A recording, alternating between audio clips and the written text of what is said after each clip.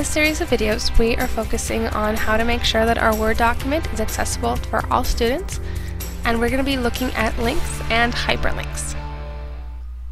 So, the first thing you're going to want to do is you're going to create a meaningful text for the link that you're going to create for your students. So I want my students to go to Morgan Community College Hub, so I'm going to do Morgan Community College Hub. So this is my meaningful text. This is what is going to appear to the students. I'm going to select this text, and I'm going to go down here to hyperlink. This will allow me to add the URL or the web address to the website I want the students to visit. You have a lot of different options, a lot of things that you can link to this text. You could link your email if you wanted to. You could also go to a certain place in the document if you wanted the students to go back and read something. I want this text to be a website, so I'm going to copy the web address in here for the address.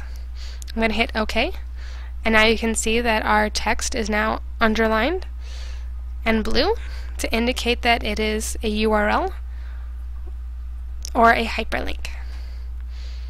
Again, if a student has a screen reader, this will also indicate to the program that this is a link, and the students will know exactly where they are going because we have made this hyperlink meaningful text. We don't want to have indescriptive or vague terms like click here, because then the students aren't exactly sure where they're going to be going.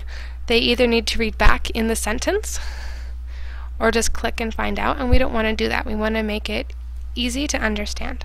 So now if the students click on this by hitting Control and then clicking, it will open up a web browser and take them to the website.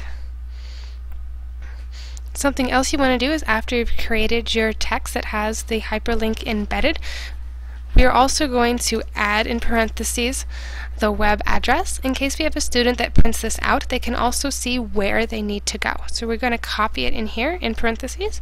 You can take off the HTTP, leave the www.